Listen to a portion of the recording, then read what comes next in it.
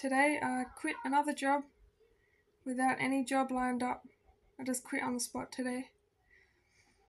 It was toxic. There was so much gaslighting, and all I was doing was standing up for myself, and then I was the bad guy.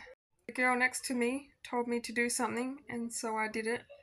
And then apparently it was wrong. And then when I said that she told me to do it like that, that's when the supervisor got mad at me. So now, once again, I don't have any job lined up. I don't have anything, no future, nothing. But I'm writing my books. Or I wrote a book and I put it on Kindle. But I'm writing another book so I can have a part 2 of my life story.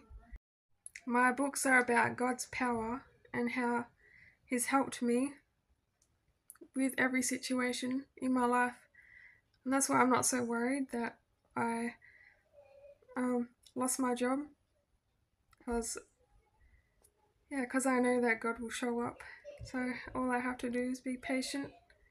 Don't have fear, because God says in the Bible, don't have fear. So I'm gonna do 3 days of fasting.